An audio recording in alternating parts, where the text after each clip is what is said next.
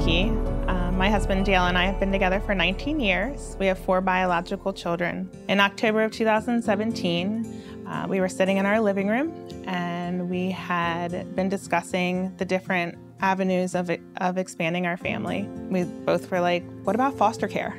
Like helping our community, serving our community, loving our community. Like that would be the perfect way to expand our family. The very next day at church, the Washington County Department of Social Services was there. Dale and I looked at each other after the representative walked off the stage, and we were just like, wow, this is it. All of our girls were on board.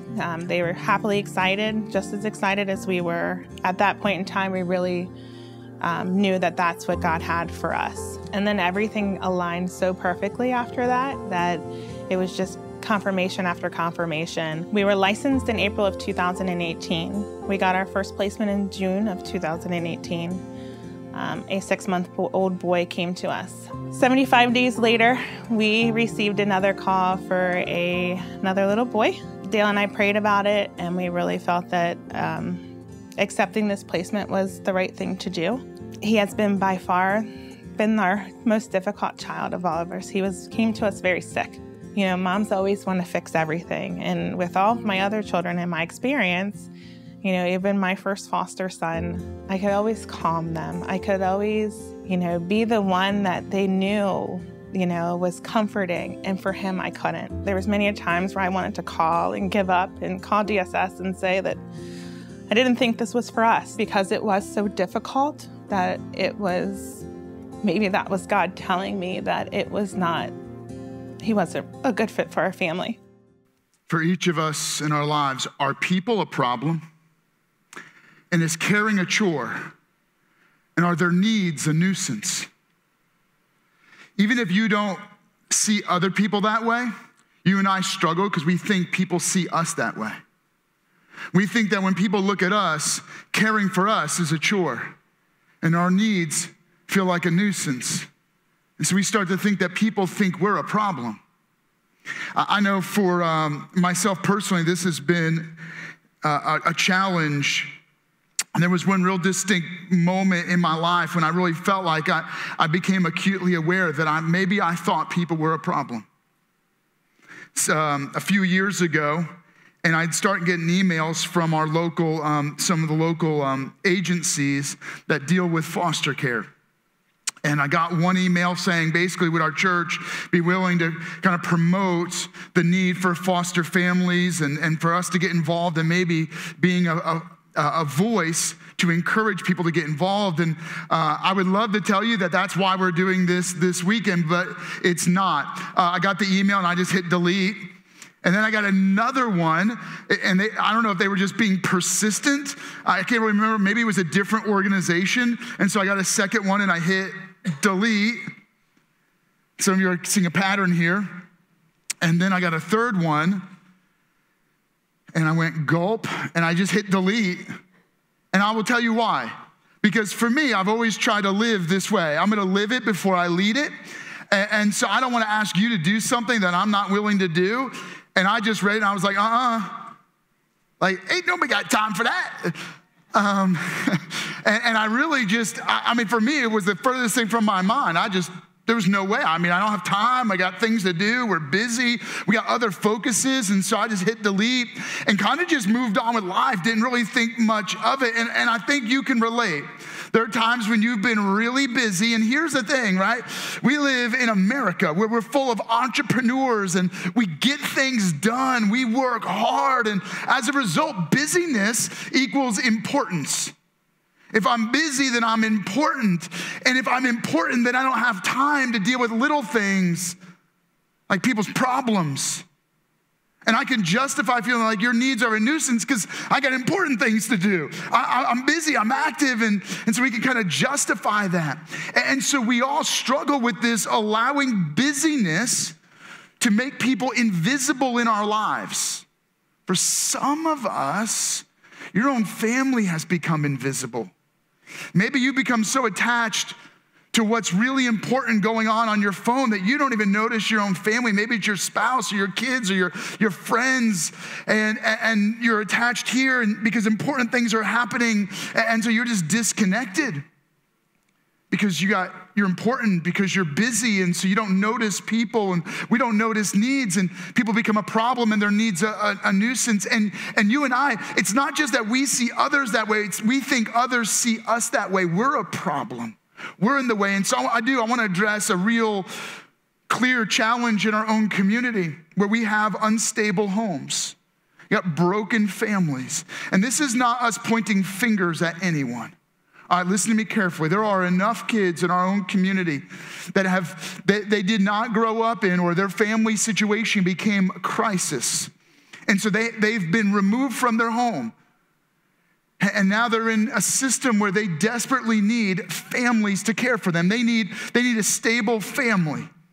And we've got more and more kids entering into a system where there are not enough individuals to provide care and love and support, and they become invisible. And here's something that you might not know.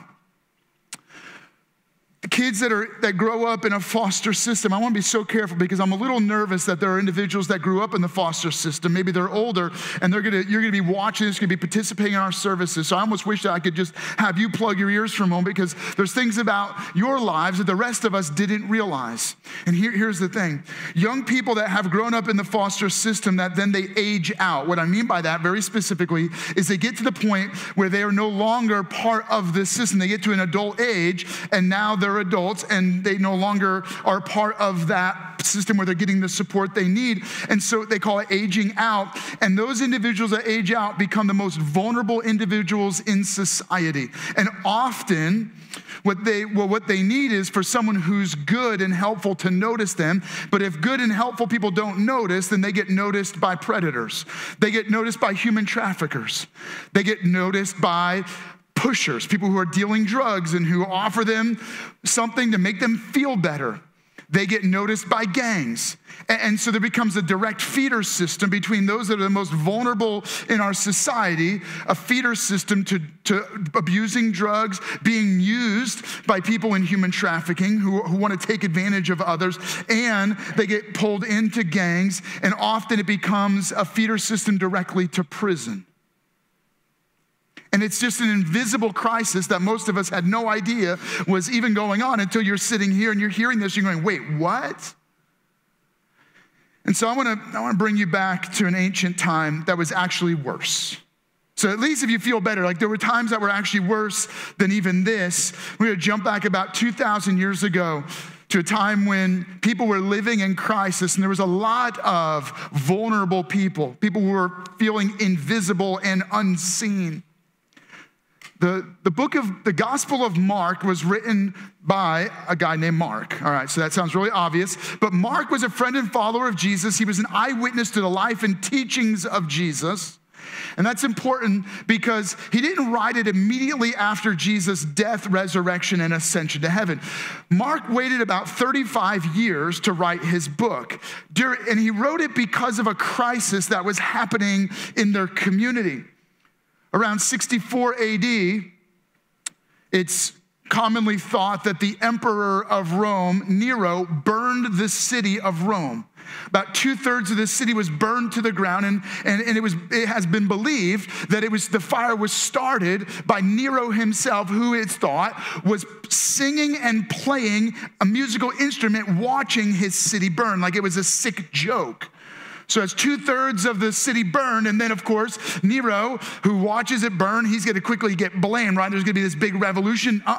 What he begins to do is he begins to spread rumors that the Christians started the fire and burned it to the ground. And so now a persecution broke out of Romans against Christians, and that spread all across the Roman Empire. Well, guess what was included in the Roman Empire? The nation of Israel and the city of Jerusalem. And so Mark writes the Gospel of Mark, his account of the life of Jesus during a time that persecution is beginning to spread among the Christians. They're being attacked, they're being mistreated, they're being killed because Nero was blaming the Christians. And so when Mark writes his account, he writes it really to remind Christians and others about how Jesus noticed the marginalized. Jesus noticed the vulnerable. You might be feeling vulnerable. Jesus noticed you. You might feel like people are a problem. Trust me, Jesus didn't think people were a problem. That's why he came. And so we're going to jump into the story, Mark chapter 5, where this moment really jumps off the pages and it makes this powerful point. Mark chapter 5, starting in verse 21. When Jesus had again crossed over the boat to the other side of the lake, a large crowd gathered around him. And so you could think that Jesus was getting caught up in the crowd. Like Jesus was a politician who just, only thing he cared about was getting a big following. And so a huge crowd gathered around him while he was by the lake. Then one of the synagogue leaders named Jairus came. And when he saw Jesus, he fell at his feet. And he pleaded earnestly with him. My little daughter is dying. Please come and put your hands on her, so that she will be healed and live. And so Jesus went with him. Now, this is interesting because there's a few things about this, right? First, that Jesus has this huge crowd, and this one man comes and falls at his feet, and Jesus notices this one man.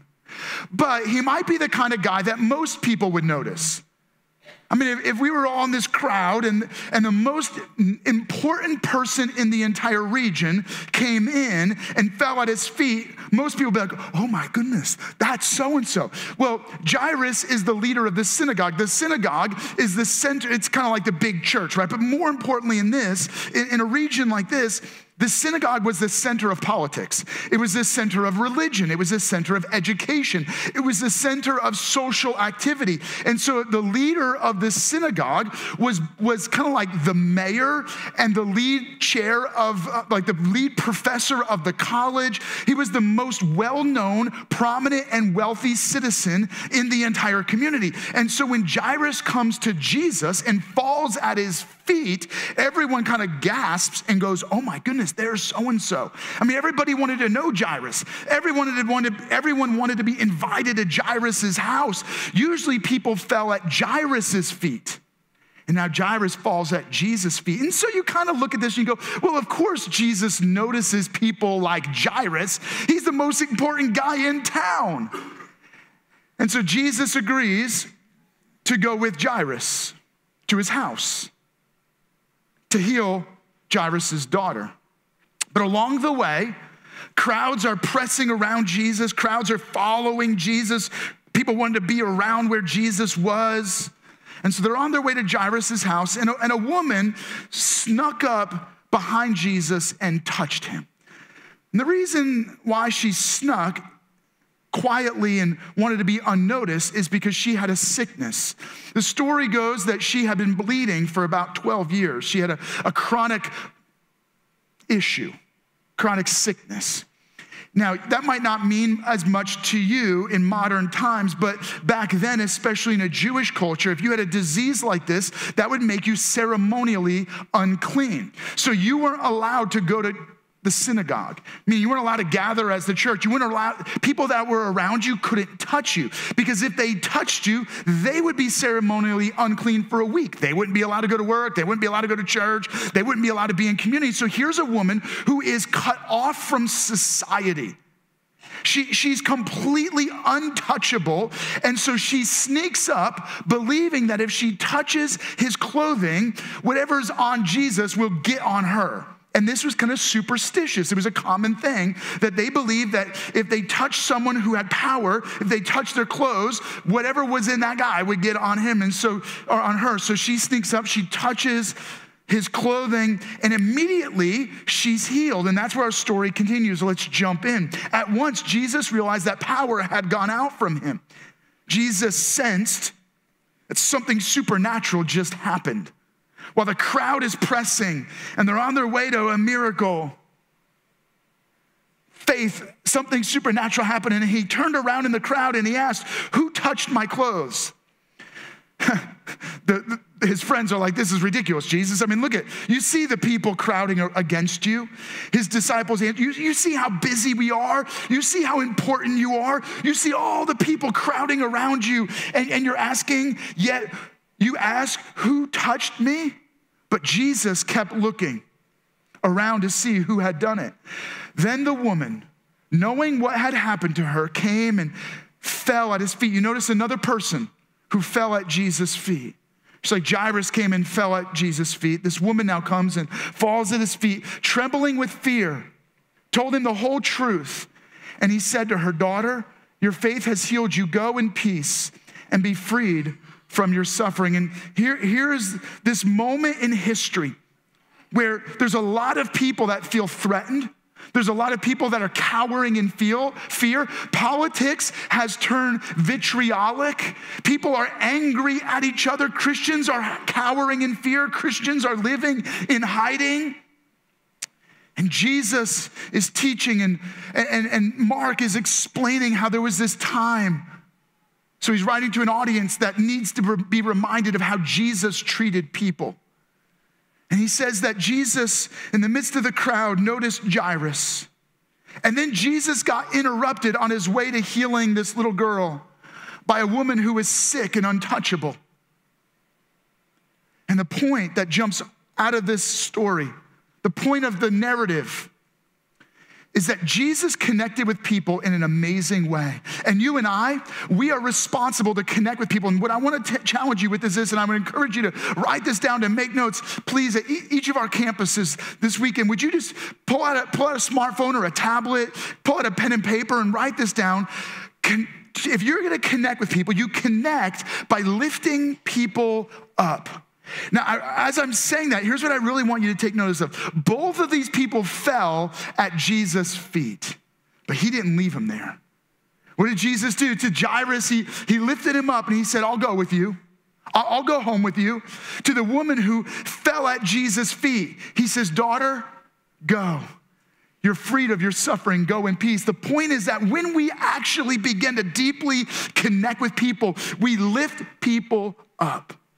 And so my challenge to you is, how are you and I lifting people up? Who's fallen around us? Who's fallen in our communities? Who's fallen in our homes? Maybe they haven't physically fallen at your feet, but there are people around you begging to be noticed, begging to be seen. They feel invisible. Their needs feel like a nuisance, and they feel like even asking someone to care for them feels like a chore. And our challenge is that we're responsible to connect by lifting people up. And that sounds amazing, doesn't it? I mean, isn't that what you and I most need? We need to be known. We need to be noticed. We want someone to care for us. We want to deeply feel like we belong in a community, in a family where someone looks us in the eye and says, I love you. I'm proud of you. You matter. You have value. But we don't, do we? No, in fact, not only do we not, but it feels impossible. Like it's a hurdle that you can never jump. Why does it feel impossible? Because hurting people hurt people. When you've been treated with hate, you respond with hate. When you've been mistreated and abused and used, you pass it on. You use and you abuse and you take advantage of others. See, whatever fills, spills, and so tag you're it. Whatever you've been touched by is what you pass on and touch others with. If you haven't been touched, then you don't touch. If you've been ignored, you ignore. If you've been rejected, then you reject. And at the core of every one of us, the reason why what spreads is hurt and hate is that what fills us is something far deeper. Listen to me carefully. At the spiritual core of every one of us, we're separated from God because of something called sin. Sin, which is what you and I were each born with, is this, you could call it a curse, you could call it a sickness. It's a sabotaging force that lives inside of every one of us, and it separates us from relationship with God. And because we live separated in relationship with God, we're cut off from God's love. We're cut off from God's family. We have no hope of a forever future. And so we treat this life as though it's all there is.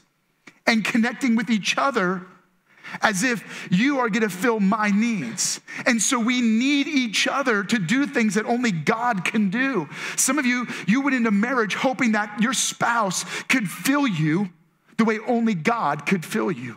You're pulling from your friends, hoping that they can give you the kind of love or the kind of friendship or the kind of companionship that only God can offer. But since we're separated from God because of sin, we try to connect ourselves with other people, and we try to pull out of people what fills us, but it can never fill.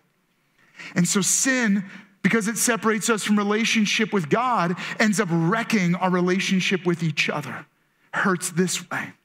And it sin leaves our life headed toward forever ruin, where we go into the eternal life separated from God and experiencing eternal judgment. That's the bad part of the story. That's the bad news. The good news is that very much like this ancient story that Mark wrote, how Jesus was going through the crowd and a man fell at his feet.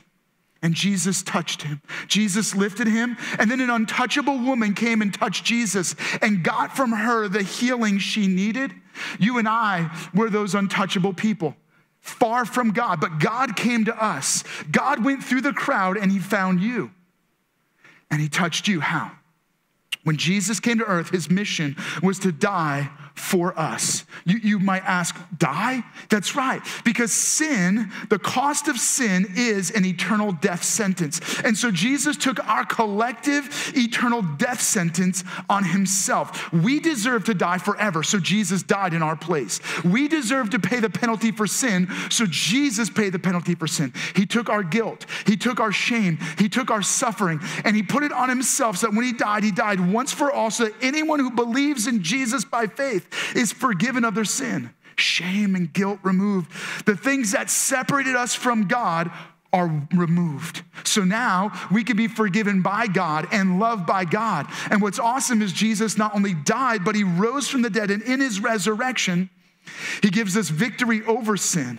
He gives us the promise of forever life so that we know that our life doesn't end in death. Death ends in forever life. So when you and I believe in Jesus, we are forgiven and given new life. Now listen to me carefully. When you believe in Jesus by faith, you are different. You're changed. Where everyone else around you is just lost in the crowd, feeling disconnected, maybe even feeling like the woman who was untouchable. You become someone touched by God who then in turn can touch others. Now don't take that in some weird way. I was even worried about even saying those things. I'm like, don't go around, don't touch somebody weird. Just listen to me carefully. I'm talking in a very real, deep way that you and I need a deep sense of belonging. I'm like, if you're at one of our campuses, you got to hear me, all right? We're responsible to connect with people. Listen to what Jesus does. When the woman interrupts him, he's on his way to Jairus' house. The woman interrupts him. Listen to what Jesus does. So we're going to read this again. Mark chapter 5, verse 34. He said to her, check this out. I love this part. Daughter. In fact, this is such a powerful point. I want to make sure you don't miss this. So everybody say it with me. Say daughter. All right, good. On our campuses, did you guys say daughter? All right, daughter. Daughter, your faith has healed you. Go in peace and be freed from your suffering. This woman didn't need to be reminded of what was wrong with her. See, in ancient times, they believed that if you were sick, it was God's punishment against you. So she lived for 12 years. The story says that she was sick for 12 years. And so for 12 years, she believes she's been cursed by God. She believes that she's not only separated from people, but separated from God, that not only do people not want to touch her and can't touch her, but God can't touch her.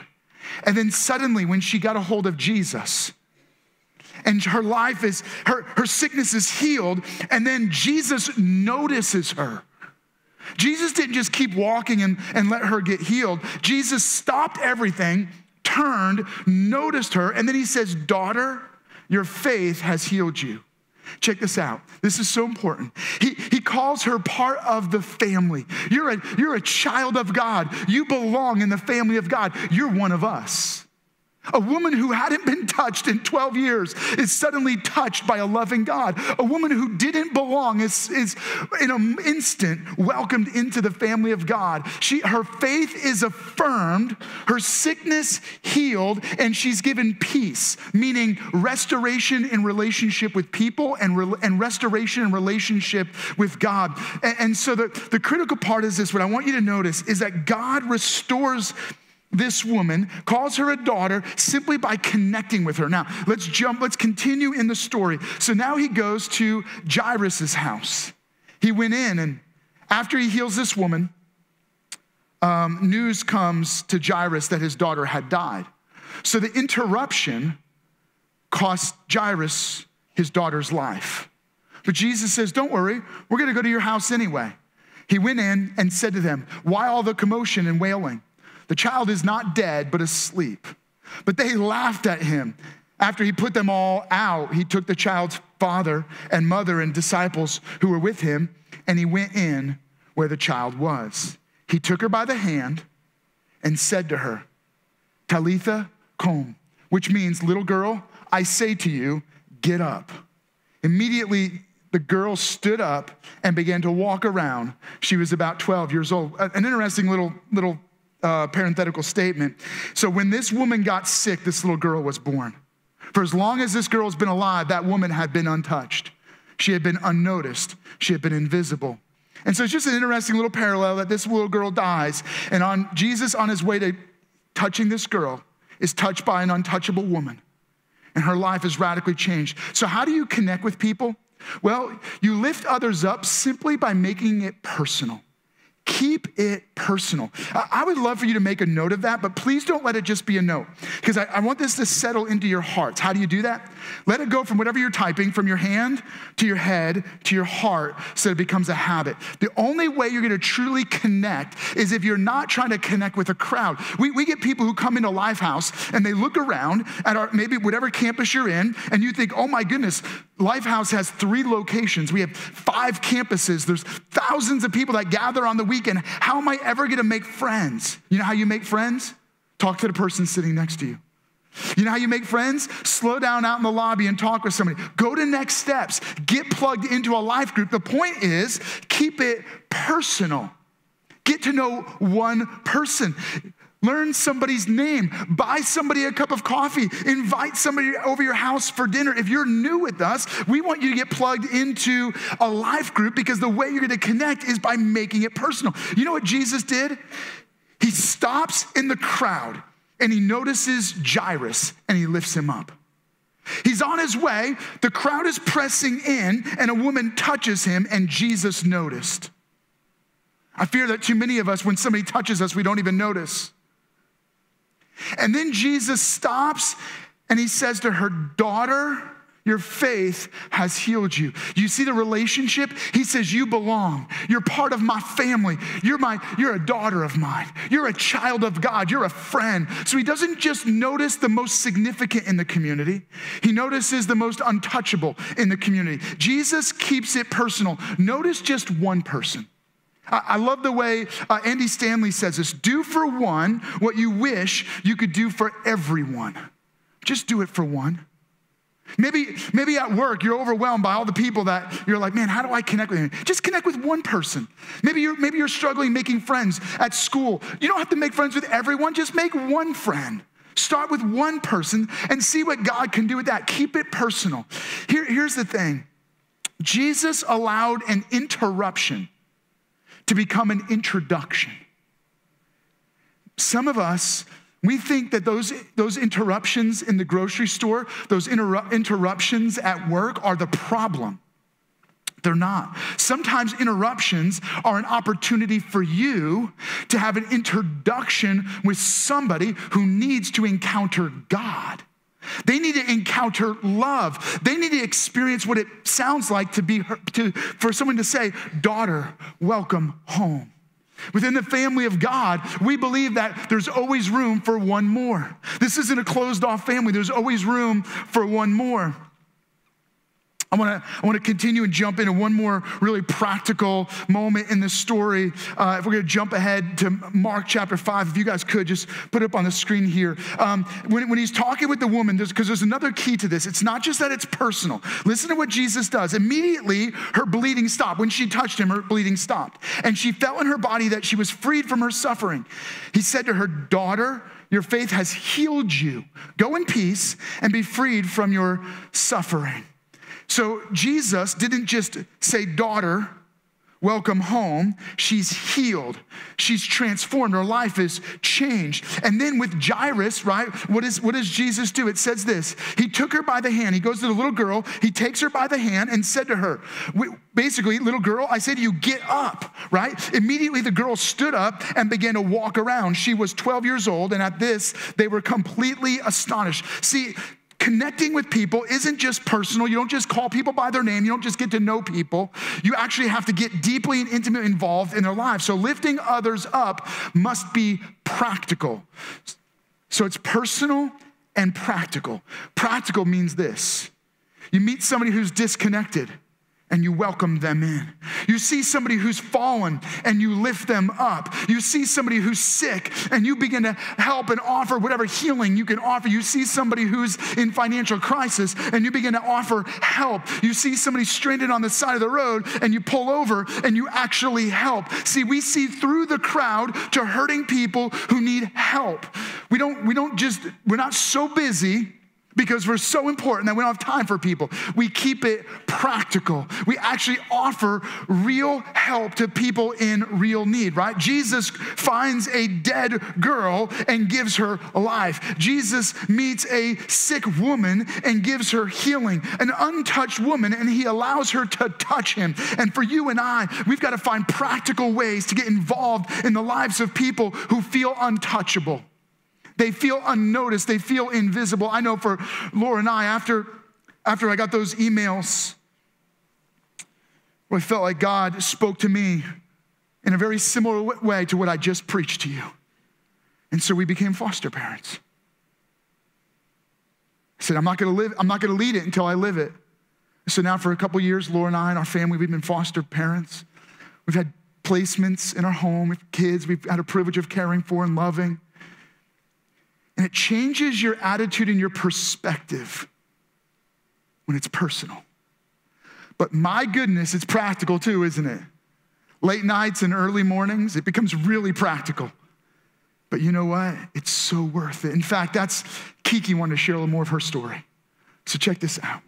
I remember one time specifically, it was 5:30 in the morning and Isaiah had been crying most of the night. I was crying, Isaiah was crying, and I was praying and I said, God, I need to know now if this is what is for us, because it has come to the point where I don't know if I can take anymore. I'm so tired. And I remember instantly my tears stopped. And I felt like that was God saying, Kiki, I've got you. This is it. Like, this is what I have for your life. We had the opportunity to adopt Isaiah May 20th. And that very day, Isaiah, for the first time, laid his head on our chest and fell asleep. At that point in time, I knew that that's what God had for us. Isaiah finally felt that he belonged. When we legalized Isaiah's adoption, he was no longer an orphan. God has just healed him in so many ways and continues to heal him. You know, we're not out of the water yet. We still have some medical issues that we are dealing with, but he's come so far. It has been an incredibly difficult journey, although it has been one of the most rewarding journeys we have ever been on, for not only myself and my husband, but for my children also. They have learned so much in the world of foster care, that there's a life outside our own that is different from what we live inside our home. These boys have brought a different life to me in general. And it hasn't been easy at all, but it's been worth it. You know, it's been worth it. If foster care adoption has ever been a thought for you and your family, or maybe this is the first time you've ever heard of it, I just challenge you to just look into it, to see what it's all about, to pray about it. I really believe that if you press in and God is your strength, you can do foster care. There are so many people in the church community, and there are so many children in foster care. And if we just have 10 people from this church and 10 people from the church down the road that take a child, there won't be children that don't have homes. Loving the community is a whole different love, and once you've experienced God's love and can give that out to the community, it changes your life.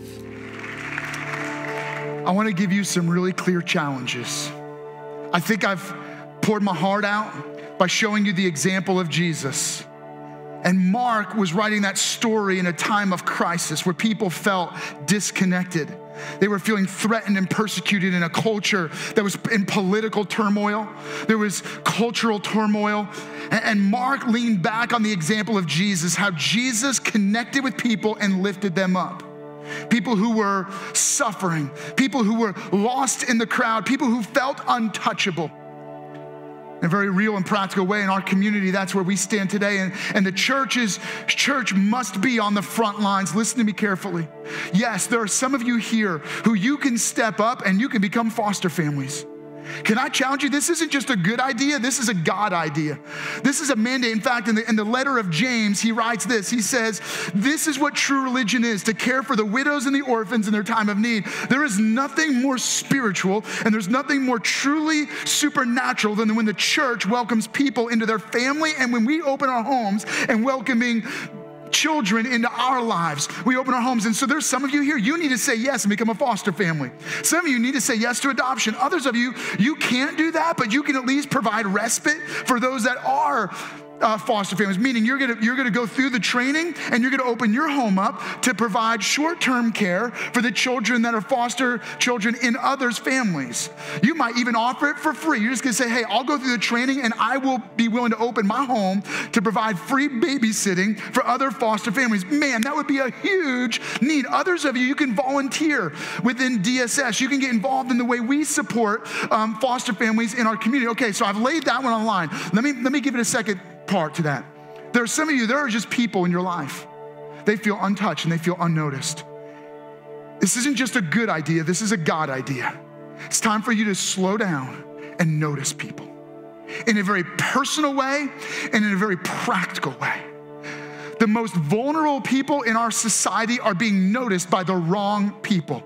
And they're being victimized. It's time for us to step up, and people with good intentions and with the resources to help, you and I need to notice them and be a force for good to combat the forces of evil in our community. And then finally, right now, there are some of you here who you feel disconnected. You feel untouched. You feel unloved. And the first touch you need is from God himself. And that's where I want to pause and I want to pray right now. If what you need is to receive the love of God, can I encourage you, each of you at all of our campuses, would you close your eyes for a moment? With your eyes closed, I want to give you an invitation. There's some of you, you've been lost in the crowd. You're not even sure God noticed you. But today, as I shared, you're hearing and you're realizing, God knows me. God loves me. I want to be part of the family of God. And if that's you, the only thing you can do is just simply receive God's love. And I promise you, what you're going to hear is the voice of Jesus saying, daughter, son, welcome home. Let me pray. Jesus, thank you for each of us. Thank you for each of our campuses and each individual. May they not feel lost in the crowd right now, but may they receive a touch from heaven, a touch from Jesus Christ. May they know that they are loved and known and cared for, and they belong in the family of God, that you want to forgive them of sin and give them new life through faith in Jesus. And Lord, we take hold of that challenge right now. That challenge that it's kind of like tag, you're it. You touched us and now we go and we care for and we touch others. You've loved us and welcomed us into your family, and now we go out and we welcome others into the family of God. You've lavished your goodness on us, and so we share that goodness with others. We ask this now in Jesus' name, amen. Thank you so much for joining us on our online campus. We hope that you were encouraged by today's message. We hope that so much more than just hearing one of our pastors speak, we hope that it was the voice of God that you heard speaking through their message. And so if today, for the very first time, you responded to the voice of God by saying yes to following Jesus, we just want to say congratulations. We want to say welcome home, and we would love the chance to celebrate that decision with you. So actually right now, you can interact with one of our online campus hosts. You can do so in the comment section or by clicking on the prayer tab. Additionally, if you'd like to partner with us financially so that we can continue to share the message of Jesus with more and more people, you can do so by clicking on the Give tab or by visiting lifehousechurch.org and clicking Give. Our prayer for you is that this is a great week ahead of you as you continue to walk with the Lord and walk in community, and we hope to see you back here next weekend.